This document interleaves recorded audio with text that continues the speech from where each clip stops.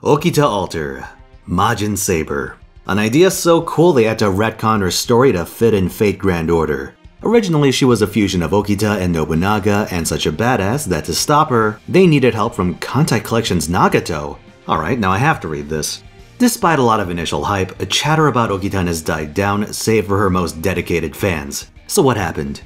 Okita is, at her core, a one-dimensional beatstick. She loads up on stats, NPs once, and calls it a day. Maybe trades face cards if your damage is enough to snuff. It's a very old-school sort of loadout, like the buffed version of a Year 1 kit.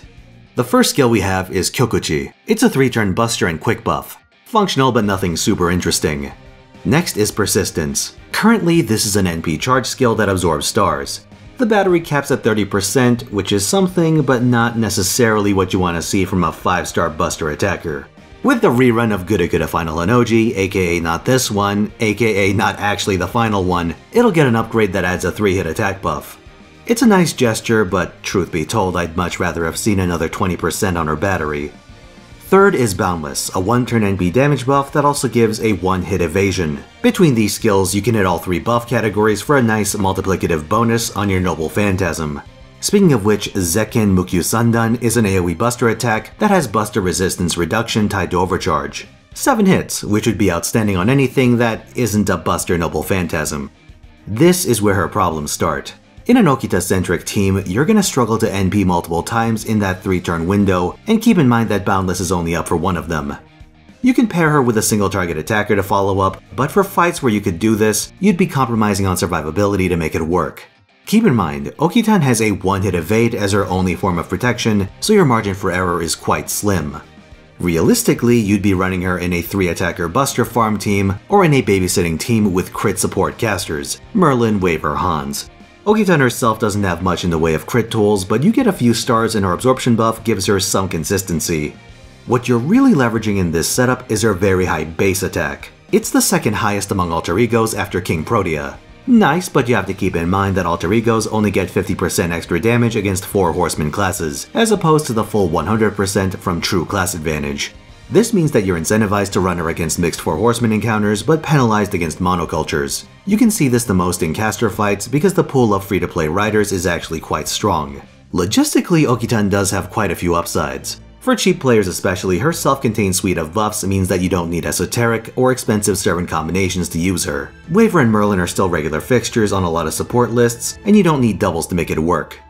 As an alter ego, scaling her up is extremely convenient, mostly requiring gems. Even new players could probably grind her to 8s across the board with the right monthly tickets. Because of her buff combination, you have a lot of freedom to pick your CE. I'd say the only hard requirement is starting charge. 50% CEs like Aerial Drive, Golden Sumo, and Holy Night Supper pair with supports like Waver and Merlin to get an immediate Noble Phantasm. Kaleidoscope and Max Limit Broken Imaginary Element let her NP without external support. For command codes, I'd focus on utility and crit buffs. Armament of Victory gives star absorption, Holy Knight's Aurora gives flat stars, Mistress of the Heaven increases buster crit damage, Magus of Flowers gives flat charge, and Majin-san buffs both star absorption and crit damage. That last one isn't coming until Gura 6, so you'll have to wait a while to put an Okita command code on Okita. Overall, Okita Alter is simple to a fault. She's a bit like the Altera of alter egos, except Altera was a Year 1 servant. They both have a lot of power budgeted into their raw attack stat, and this comes at a price in terms of longevity and utility. But Altera at least gets some cool utility down the road. I can't say the same for Okita. Now raw damage does count for something, it's just that you're paying a high cost for it. At low NP levels, you're gonna feel your limitations quite acutely on account of the alter ego class advantage modifier. But now you're in the position of rolling multiple copies of a limited 5-star servant.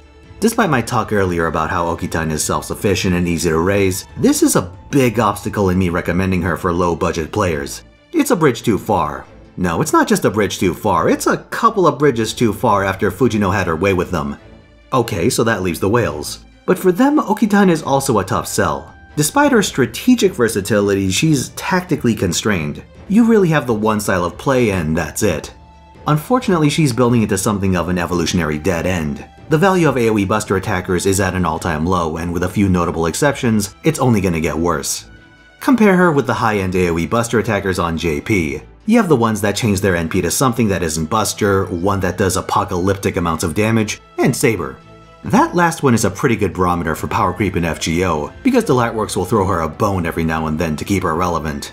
Self-charge, star dump, and P upgrade, and the ability to change her entire deck to buster cards. Unless they add unique utility, this is the kind of power we'd have to see for Okita to become truly high-end again. Then again, a quick NP would have been a huge game changer. It wouldn't surprise me if in a year or two, she gets an Emiya-style NP conversion buff.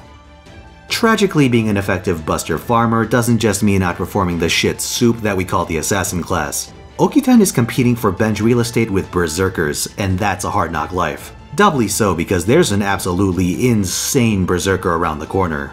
So at the end of the day, I can only recommend her to hardcore Oki friends, and trust me, they don't need my recommendation as an excuse to do what they're gonna do anyway. Ah, time's a cruel mistress, isn't it? 1 minute you're up, the next you're trading dumpster diving tips with Altera until she gets her life together and you're stuck by her lonesome. Thanks for watching, like if you enjoyed this video, subscribe for more, and come watch me on Twitch where I stream every weekend, 3 PM Pacific time, Friday through Sunday. See you there!